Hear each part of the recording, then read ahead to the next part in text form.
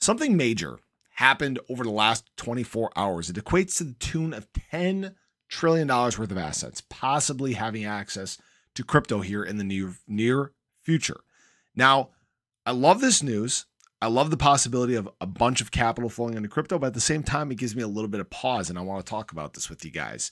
By now, I'm sure you've seen the news. BlackRock officially filing for spot Bitcoin ETFs. Now, asset management giant BlackRock took the first steps Thursday to launch a spot Bitcoin exchange-traded fund, which has long been a point of contention between crypto advocates and federal regulators. The crypto market took this news yesterday and it ran with it. In fact, Shiba Inu price obviously jumped, up 2.9% on the 24-hour. We saw BTC back up above 25.5. Basically, the whole crypto market was taking this as positive news.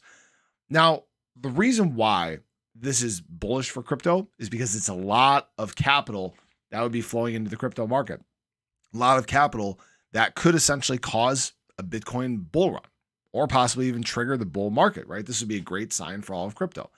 Now, the reason why I have pause when it comes to this is others have tried before to do this same exact thing and they've all failed. Okay, the SEC pushes back very hard when it comes to these Bitcoin ETFs. The reasons they've cited in the past is they've designed it to prevent fraudulent and manipulative acts and practices, to protect investors and public interest because the underlying spot Bitcoin market is too opaque. They're saying that there's not enough clarity.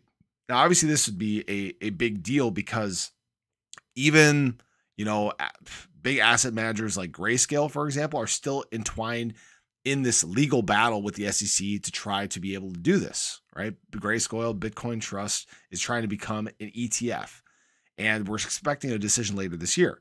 Now, if for whatever reason the SEC approves this and allows it, it proves that there's huge bias in the SEC, and it likely means that they're bought and paid for, okay? As always, we don't exactly know what's going on, but there's been rumors, obviously, of this for quite some time. We know that BlackRock has wanted to get into crypto as well as many others. There's these big amounts of capital that have been sitting on the sidelines waiting to flow in, all right? If you guys haven't been paying attention to this, it's been here, for over a year now. I remember back when I first started, talking about or creating content rather, and this sort of stuff was beginning to happen. They've been waiting for for this market to come down. They've been waiting for the right opportunity to do it. And now it's presenting itself. And if the SEC approves this, guys, then the SEC is 100% corrupt and needs to be restructured. I think if this does happen, we'd see some stuff happen in Congress very quick. Now, what also made me kind of scratch my head is that they're going to be using Coinbase as a custodian for this ETF. Now, I understand, I believe they have a partnership.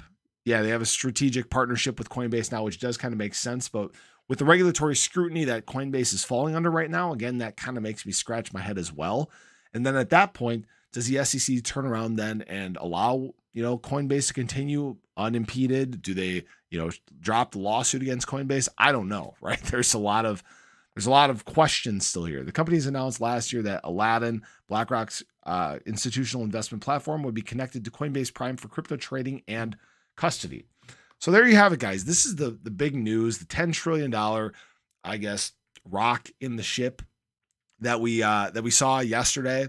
And I'll be curious to see how long this takes. We're going to obviously watch this very closely, see if there's any more news that comes out here, over the coming months. But let me know. Let me know if you guys think that this is bullish for crypto, bearish for crypto, or if you think that this could cause a complete breakdown of the regulating bodies that are trying to control crypto at this time. But I appreciate you guys. I hope you enjoyed the video. Definitely show your support below.